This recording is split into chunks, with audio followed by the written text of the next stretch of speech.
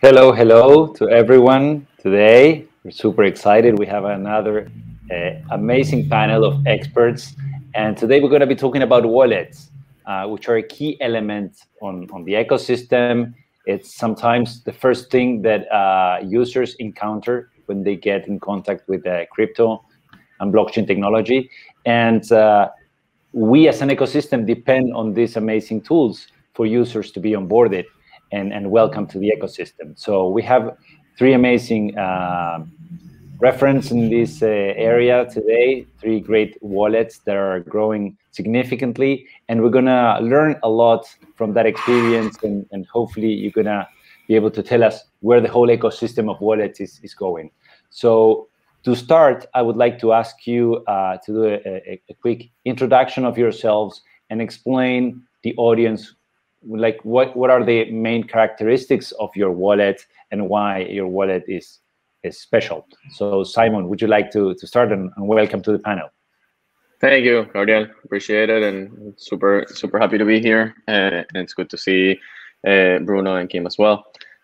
Yeah, so my name is Simon Labsher, or Simon. I am the co-founder of Liquality, and we are a cross-chain liquidity network with a multi-chain wallet.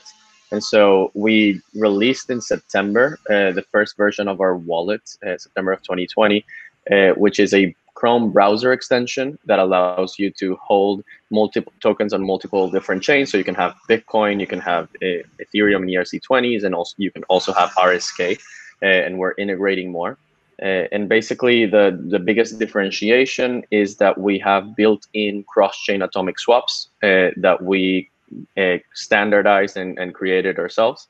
And so you can do one-click exchange between chains. And because of that, we've also built a transaction automation capability inside the wallet.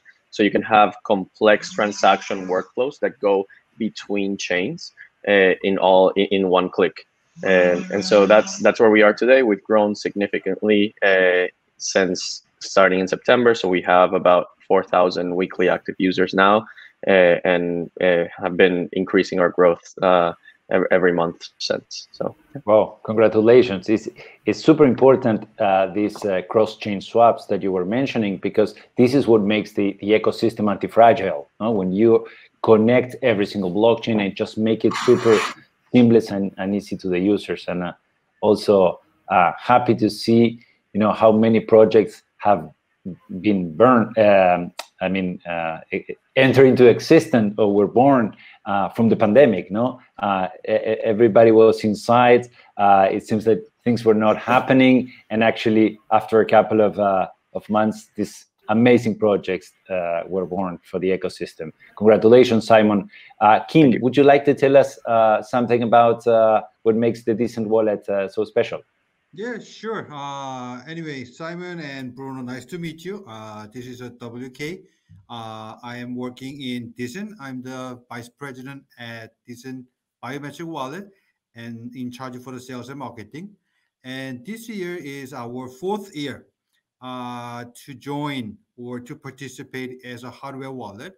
And I am very proud to inform that we are the first hardware wallet with a biometric authentication, and that was, I think, probably 2 or 3 years ago that we met Gabriel as well as RSK in Korea, and there was the so-called the beginning of the discussion that we build a partnership, and we are offering three different types of hardware wallet. First one is a biometric, which is our flagship type, and the second one is a card type wallet, followed by the app wallet. And we are actively, I would say, selling, and many customers are approaching us because of the biometric as well as the multi-chain support through the one single hardware wallet. And is very pleased to be part of the panel discussion and very excited. Thank you so much, WK. Something that I still remember that blew my mind when we met several years ago is that from RSK, we're always pushing to mass adoption and trying to take blockchain technology to those who are less favored for the traditional legacy system. And all hardware wallets required a computer. So you had to have a computer to connect your hardware wallet. And what the Defiant team did was a hardware wallet that interacts with your mobile wallet. So for people in Latin America, in Africa, that can connect to blockchain technology and with crypto through their mobile phones, they are forced to be with a hot wallet. And that's exactly what Defiant is tackling. It's enabling hardware wallets with mobile devices. So it was super revolutionary back then, and happy to see that you're still leading the innovation on that front. So congratulations, WK. Bruno, Bruno, tell us about Defiant. Well, thanks, Gagu. Same, it's a pleasure to meet you. Well, to meet you again, Simon, and to get to know you again. And so, yeah, Defiant was born around in the first quarter of last year. And we were born actually as a peer-to-peer marketplace. And then we became also a wallet, in part due to a really nice collaboration with RSK. We started having a tighter relationship with this amazing project. Thanks for the invitation, by the way. And so, well, now Defiant's a multi-chain, self-custodial mobile wallet. It's available for both Android and iOS. And so beyond the multi-chain wallet and the peer-to-peer marketplace, some really interesting features in which we've been working a lot and putting our efforts on are good and really comfortable for the user ways of on-ramp or off-ramp, that is to buy and sell crypto with fiat. And also the idea is that the user goes to Defiant and installs Defiant as their first crypto wallet. That is, we try to be really user-friendly. We try to polish all the rough edges in order for the user to have the best experience. We're growing really nicely, and so, well, we're really happy with what's happening and being part of this great ecosystem. Thank you so much, Bruno. What you just mentioned is also super important, no? Especially in countries such as Argentina or Venezuela, where the system is on the verge of collapse, and really peer-to-peer transactions and on-ramp from the legacy system into crypto are so critical. It's great that you guys are so much focused on this. This leads to my next question that I would like to start with Simon. Wallets are kind of the ambassadors of the ecosystem, right? Every time we invite new people or someone reads about Bitcoin in the newspaper and they want to get in touch, the first thing that they encounter is the complexity or simplicity of a crypto wallet. So what do you guys are the key elements that you take into account when thinking in that user journey, especially for those non-technical users that are new to the space? Yeah, I think it's important to know the user really well, and to be able to start with the most we start with the power users of crypto and then expand onto that as our technology allows us to have more and more simplicity. So for example, our wallet just, and we launched in September, but we had a cross-chain swaps application for more than a year, and that was made for very advanced users that would use their hardware wallet, their ledger. They knew how to custody their keys really well. And then we expanded and kind of like abstracted away a lot of that complexity into what is now the Liquidity wallet. And so I think it comes down to how much complexity can you abstract while also providing enough information and enough education. There's a lot of education involved in bringing in new people and trying to, Liquidity, for example, or all we're doing is non-custodial. So it's really a behavior shift of, you know, all my money's in a bank and it's there, versus this is mine and I'm completely responsible for what happens to this and how do I store a seed phrase, right? So we're still very early in the non-custodial space. There are some solutions like smart contract wallets that let you do kind of like social recovery. But I think there's still kind of like a lot of education needed on what is really the responsibility of something that is non-custodial, what is and what are the benefits that come from that. And that's why we or I got into this space in the first place. So there's a lot of education, there's a lot of communication. We've had to put a lot of emphasis in kind of like the non-happy paths of the wallet. So when errors get made, how do you communicate those errors to the user? So and guide them back towards, you know, the flow that you want them to. There's also, of course, a lot of support involved. So we've had to have you know, our support infrastructure to make sure that there's someone available there for a user if they have any questions at all times.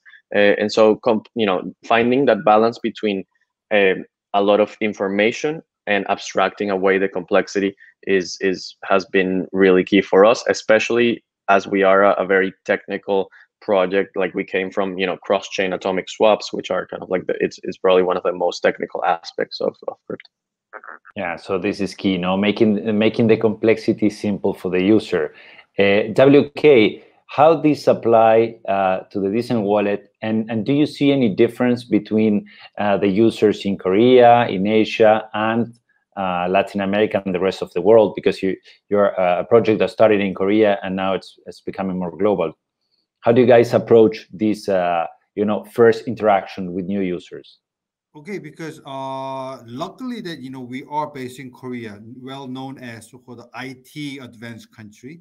And I think, you know, the entry barrier for using those kind of mobile-based services are quite low, which is a very good factor for us. But the bottom line is, you know, the main user for our hardware wallet, regardless of whether you have a tons of experience and knows lots of services of the blockchain, they are looking for the hardware wallet that makes sure that your asset is privately and securely managed. So what we are trying to do is the security is the most important area that we cannot compromise. But at the same time, there are very thin line between the security as well as the convenience. And we are trying to offer sort of the very good user experience. For example, if there is a very good services, you know, you can just, you know, act, or you can have access by just in a few clicks. You should not do any kind of so-called technical job to get reach or to reach those kind of service. So I think, you know, from the hardware wallet perspective, to get more users, you need to offer security as well as a user experience. Perfect. Very, very interesting. Yeah.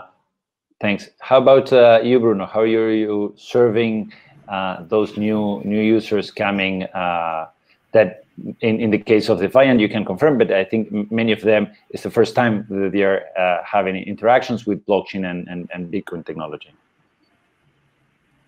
Yeah, that's true. That's true. Large part of our users are really newcomers to the space. So as both WK and Simon said, it's really important to give them a really friendly and user convenient experience. So that's of course one of our focus.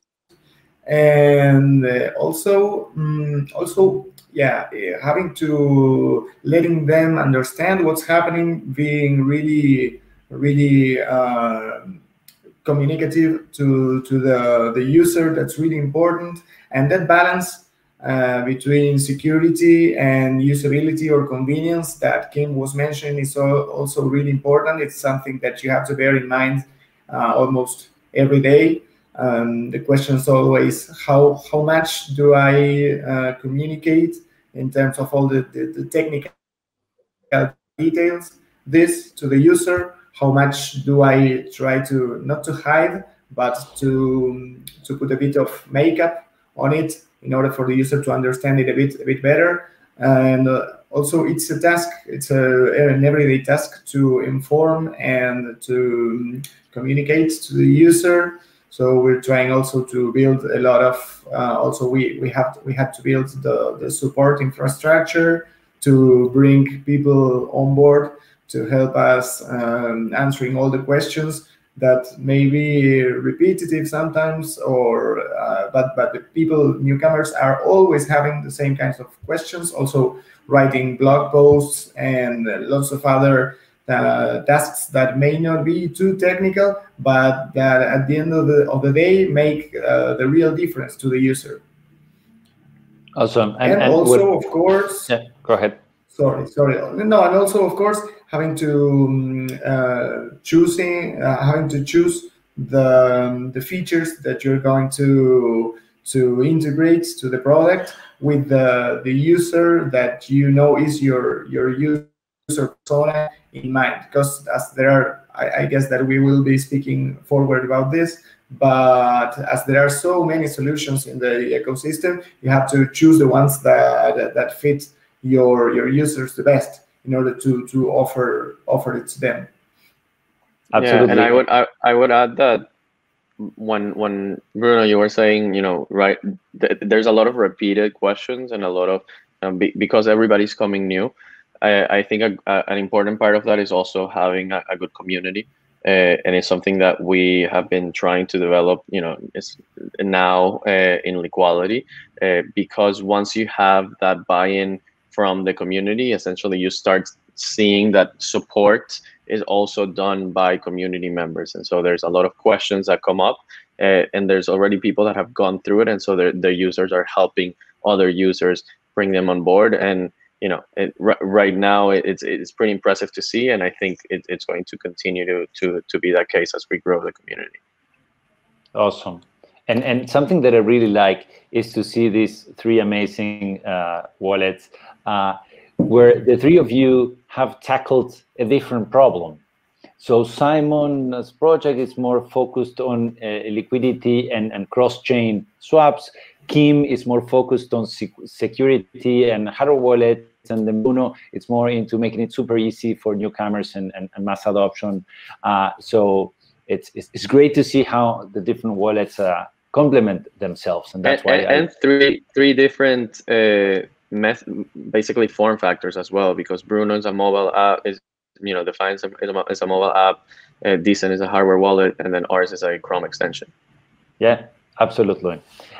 So we are in a very unique moment. The market is soaring. We are days away from our last all-time high, and I'm sure that all your products are growing exponentially as the rest of the ecosystem is doing.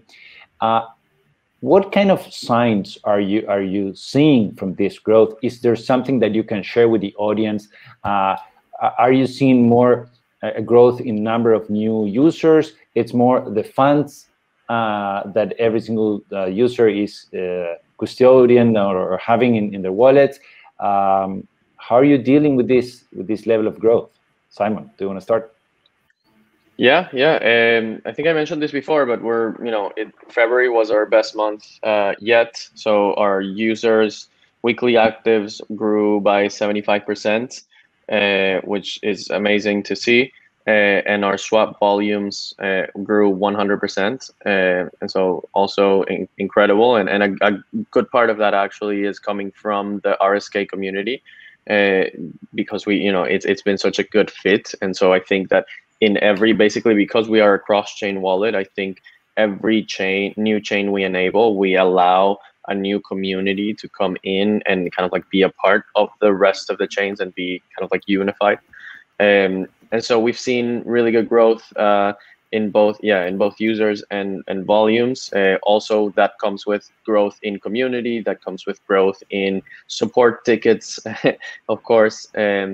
And we don't know if volumes, and we know the swap volumes, but we don't know how much volume and essentially funds people hold in their wallets, because we are very private focused, and so we actually don't know anything that's going on inside the wallets, and we made it a purposely so, and so we know that people are coming in. We know that they're actively using it, but we don't know what's happening inside, other than, you know, we can see this when people are swapping. And so yeah, it's been amazing, and I think the trajectory will continue for a good while. Thanks. Very important what you mentioned about not knowing the amount of funds and privacy concerns. I can tell you that the feedback from the RSK community towards liquidity, it's amazing. As you all know, RSK uses Bitcoin as native currency, and the connection between the RSK blockchain and the Bitcoin one, you know, if you go through the two-way peg, it's fully technical and very complex for most users in the world. And actually, liquidity played a key role in making this cross-chain swap super simple and easy for users. So thanks to the liquidity team for that, and congratulations. Kim, are you seeing this kind of exponential growth along with the rest of the ecosystem as well? How are you dealing with this amount of growth? Yes, so I'm really hoping that, you know, rest of the whole year is gonna be like, you know, February as a March time frame, because thanks for the order price for the Ethereum, Bitcoin, and other altcoin, and the market is really getting hot. And I can say that, you know, the majority of the Korean customer, when they needed hardware wallet, the first wallet that they think about is a decent wallet, because my competitor, the French company, cannot support any local language. So that was another big plus. And what we learned from the local market is you need to have a very good partnership with a key platform player, because we do have a platform giant called KakaoTalk, and they launch the cryptocurrency as well as a blockchain services. And we were the first hardware wallet that integrate those blockchain network. And I am really looking forward to build those kind of success story in the other region, especially for the Latin America as well as South America, because through the RSK. And that's why, you know, we are closely, I would say, communicating, and we are actively willing to put more extra step to support whatever the service that you are required. And coming back to our reality, we could say that MAU as well as the DAU has been triple compared with the last year same time frame. So it is really good month, and hoping that, you know, this will last until a few months or a few years. Absolutely, and also something that happens every time you know, the crypto space soars in price is that people get concerned about security. So yep. You know, getting into hardware wallets is a great practice that we encourage everyone from the audience to use to protect their funds. Bruno, can you tell us about the growth in recent months in Defiant? Sure. Yeah, since we launched last year, we've been seeing growth in our user count monthly and constantly. So we're all just like almost used to it. You know, it never surprises us, but it's something that's really good. You know, like every time we think about it, it's like, yeah, we're having more and more users every week and every month. And so yeah, that in that department we're really safe. About us, yeah, all this growth in user awareness, and also I think that having to do with the price of Bitcoin and Ether, we're receiving also more. We're perceiving more people interested in also in investing in us. We announced some time ago that we were conducting our pre-seed round, and also we are already starting to think about a Series A. And so yeah, we're seeing a lot of growth from many sites. Let's say also, of course, other projects that approach us in terms of with the perspective of doing some kind of connection with Defiant for offering their services or their dApps or their platforms. So that's also a good sign. And yeah, we're also about to launch on and off ramp services for some more particular Latin American countries, and also a solution for all the globe. So we expect to be seeing more and more new users in the coming weeks and months also. Awesome, awesome. So happy for the three of you guys. Now, there is a level of innovation and new products and solutions happening. There's a DeFi platform, then it's NFTs, and there's a lot of hype around that. But the technology behind that hype is quite interesting.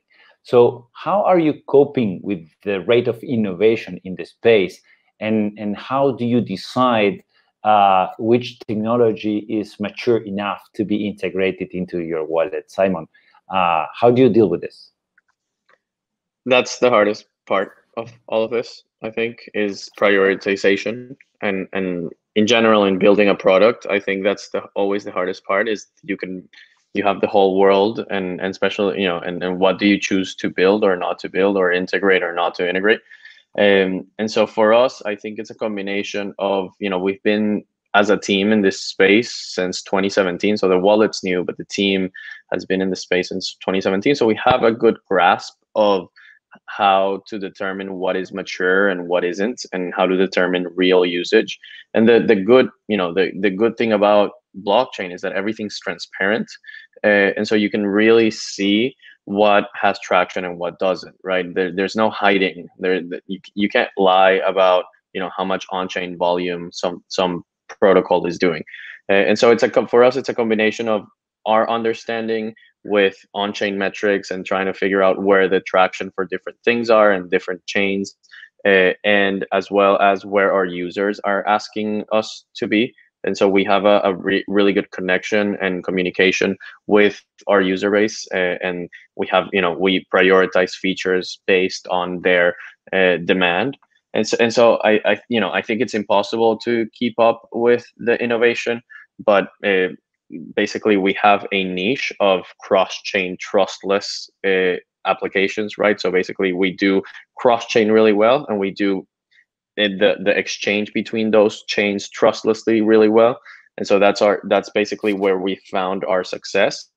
And I think if we continue to grow from that outwards, then we'll continue to do that, as well as kind of like figuring out which chains to prioritize. And that itself is tricky, because there's a lot of, because every blockchain has their own community, and some communities are louder than others. Sometimes it is hard to distinguish between the noise and the signal.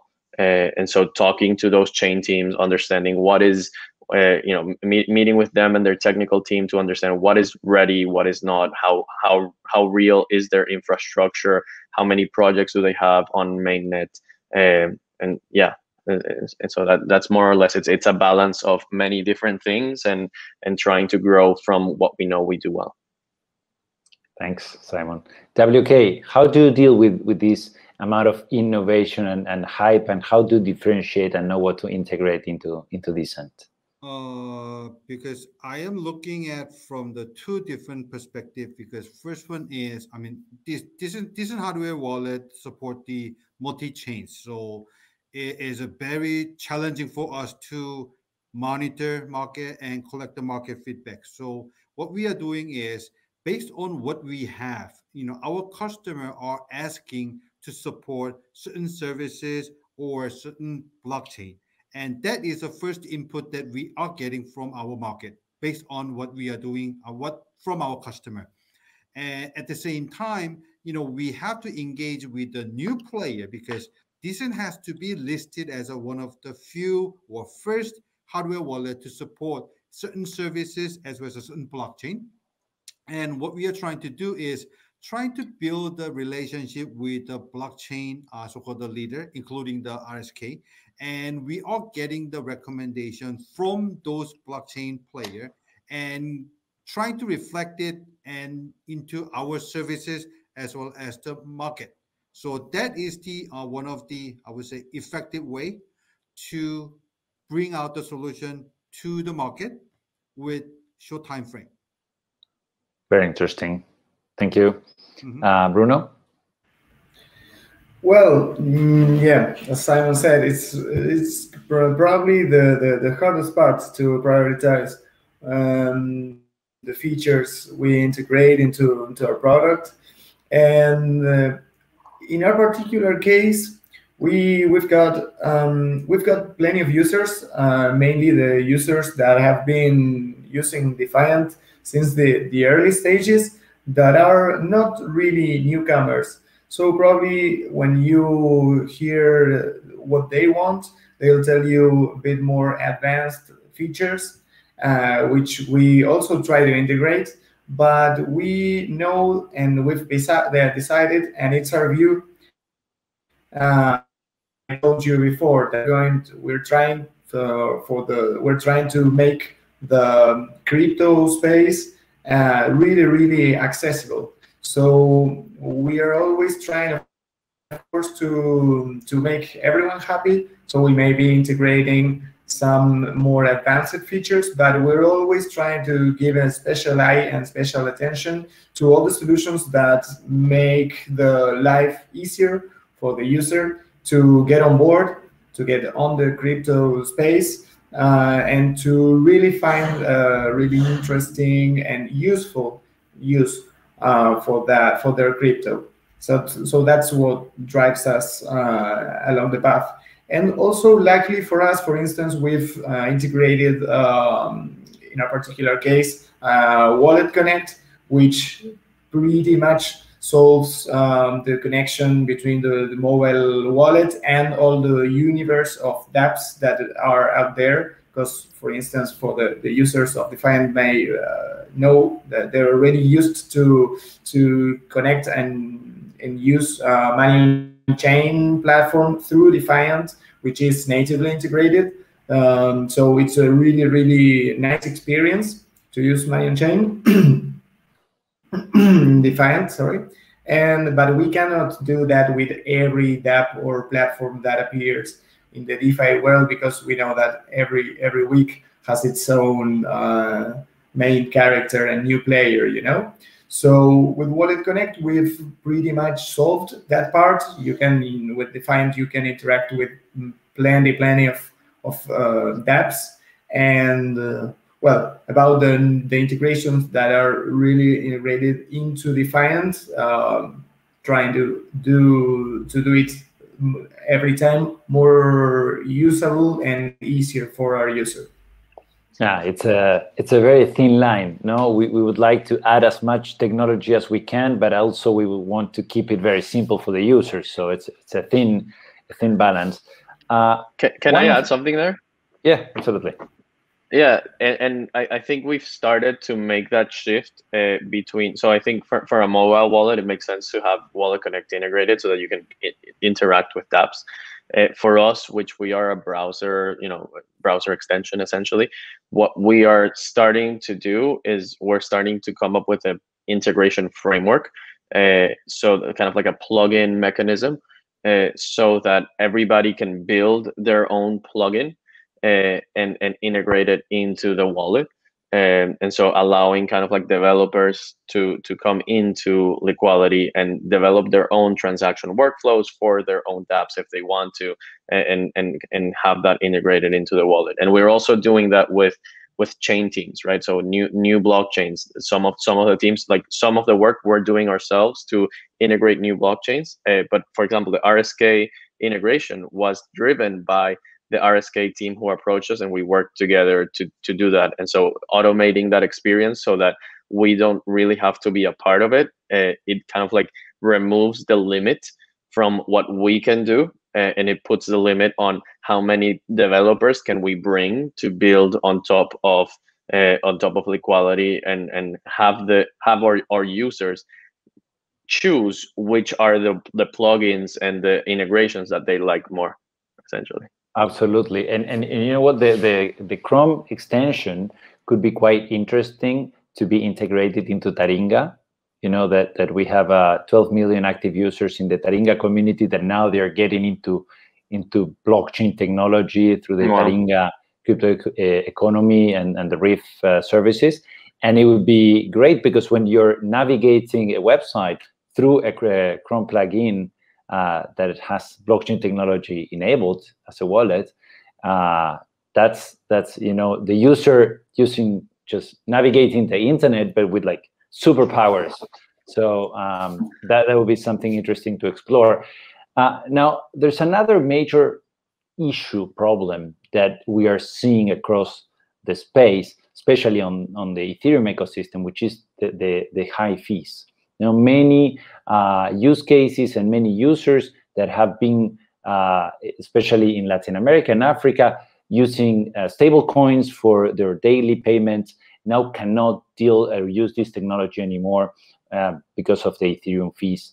And that's actually creating a lot of opportunity for other blockchains or solutions that are cheaper.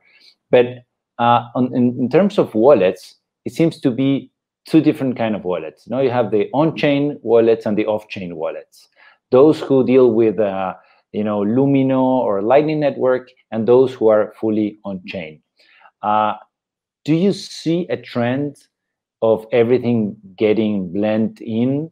Where are your wallets planning to integrate off-chain solutions? Do you expect the other off-chain wallets to also become more active in the on-chain space? How do you see this trend going forward, Simon? Do you want to start? Yeah. No, I mean, it's a real problem. Fees are killing the usability for we call them whales, right? The people who have a lot of money and can spend, $100 on a smart contract transaction, but everybody else is left out of the game. So we do see a lot of dApps and projects going to layer 2, and there's a fragmentation of different layer 2 solutions.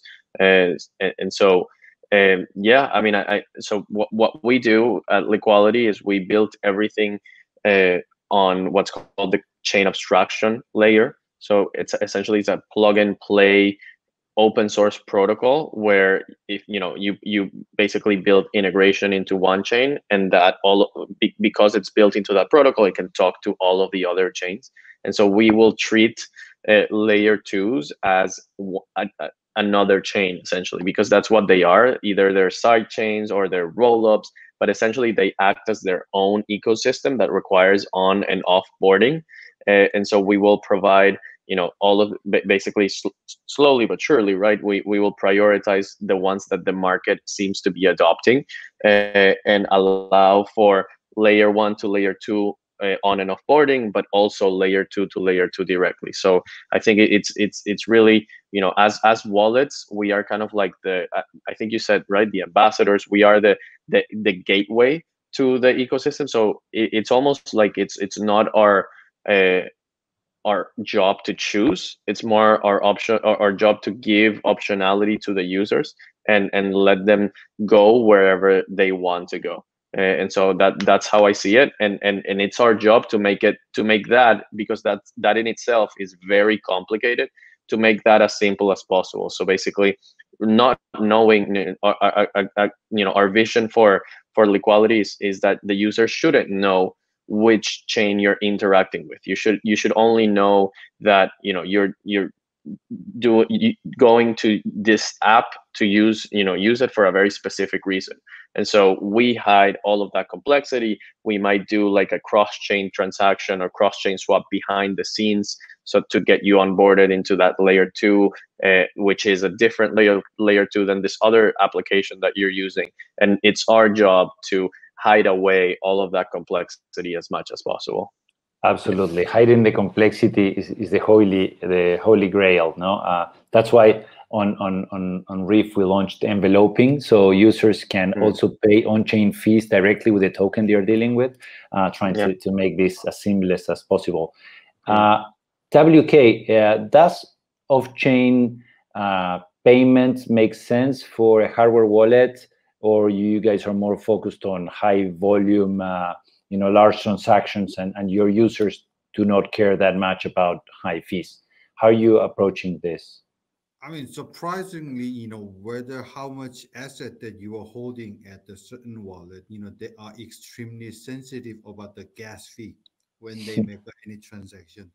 And based on this, I think this is the hurdle that the Ethereum Foundation has to come over, because this could let us, the other so-called the chain, introduce those kind of, I would say, DeFi services with the low gas fee. And as you know that the Binance Smart Chain is one of the hardest so-called the chain for the DeFi industry. And what we believe is, Bitcoin as well as RSK has a potential to be like, one of the leading player if the gas fee issue is solved. And to answer your question between the off-chain as well as the on-chain, for me, it's quite hard for me to decide or choose that which wallet is going to lead the whole industry. But I do have a very strong confidence that each blockchain user will have a hardware wallet or the software wallet to use the services. And I like to see that which portion is leading the whole industry. But for me, it's a bit early to decide that off chain or on chain, which one is better. Okay, perfect. Bruno, do you have any plans to integrate any off-chain technologies into Defiant? Yeah, sure. Of course, our users, which are not, most of them are not whales, as Simon said. They are really, really concerned about the fees. And so, of course, we will integrate all the possible and the most mature solutions and put them available for them. And of course, we'll try to hide all the complexities, let's say. I think that we will be lucky enough, I think, as a community to have some standards that are already being developed in order to make it very, very, very feasible, this integration and hiding all the complexities and making it possible for the user to be able to connect to many solutions that are already being developed and also that are already available out there. But of course, I'd say that we will probably choose, as we believe ourselves to be an opinionated wallet, we will probably choose to offer some of them like more transparently to the user, and just up to the point that in which they will probably not know that they're using a layer 2 or off-chain solution, I'd say. But yeah, for sure, in order to answer the question, we will try to solve the fees problem to the users by using some of these technologies. Sure. Perfect. Thanks. Okay, we're arriving towards the end of the panel. I would like to ask you the final question. You guys are in the forefront of this industry, so probably you have more insight than anybody else about where are we going as an industry, as an ecosystem. So let's think, 12 months from now. So in 1 year, what do you think are going to be the trends? And I know it's very difficult, right? But just based on the information that you have, would things you think are starting to grow and you expect to grow significantly in the next year? Would things you believe are, with too much hype now and you expect to fade away? And also, what do you think Bitcoin and cryptocurrencies will affect, and what role they will have in the world in a year, now that everything seems to be moving so fast? Simon, any thoughts on the short-term future of this industry? Yeah, I think that the main one is the expansion of cross chains, of a multi-chain world. I really do, and we've been at this, like I said, since 2018, thinking cross-chain, and now it's when we're really starting to see it come to life. And with the with Polkadot and Cosmos going on mainnet, I think that will trigger just a boom in really the cross-chain interoperability. And so whoever really nails that experience for the user of, not really caring, that the user doesn't really care where, which chain they're interacting with, they just want to use the products and use superior products, that wallet will win a significant amount of users. I think that layer twos are finally going to start being real, and so the majority of the usage is actually probably by, I don't know if a year from now, but probably 1 to 2, the majority of the usage is going to happen at layer 2 cheap transactions, and in the background, dApps will kind of like be settling to layer 1s. I think that's mostly true for dApps. For Bitcoin, I think it's interesting because Bitcoin layer 1 actually solves a very specific problem, which is, a store of value and settlement mechanism. And so I don't think that changes to layer 2.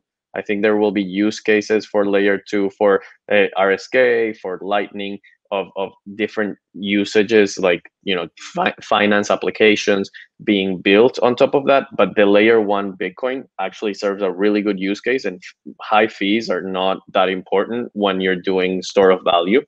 And so I think especially when the central banks start using it, that's when the fees are going to go up. Yeah, exactly. I don't think that's going to happen within a year, or at least not in a mainstream way. I think, I think with anything, like, we're living inside a multi-generational change, and a year is too small of a time frame to really think about how these things change. And yeah, I mean, within the past year, we saw a lot more adoption of mainstreams of corporate treasuries buying Bitcoin. Elon Musk buying Bitcoin for Tesla, and it's impressive, but it's never. There's no such thing as like immediate hyper Bitcoinization, right? It's a process that takes time, and I think the more we can, again, go towards faster, secure, simpler usability applications that abstract away the complexity, I think the more we'll get there. It's a process. We're here for the long term. Thank you, Simon. And just a final comment: where can people download Liquality, and how can they experiment it? Yeah. Go to liquality.io, and that's our website. You can download the wallet from there, a Chrome extension. You can also join our Telegram community and ask any questions, and reach out to me as well directly if you have any questions. I'm here. Thank you, Simon. WK, where do you see the ecosystem in a year? What trends are you most excited about? Okay, I am very optimistic about the ecosystem as well as the blockchain industry. And okay, when it comes with this, so for the price, of course, definitely it will go up. And I think, that is going to be a very good factor. But at the same time, we need to have a more customer. We need to have a more market input.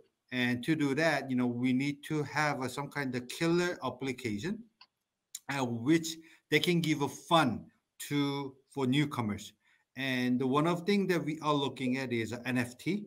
And I think this is going to be one of the hardest topics throughout the whole year.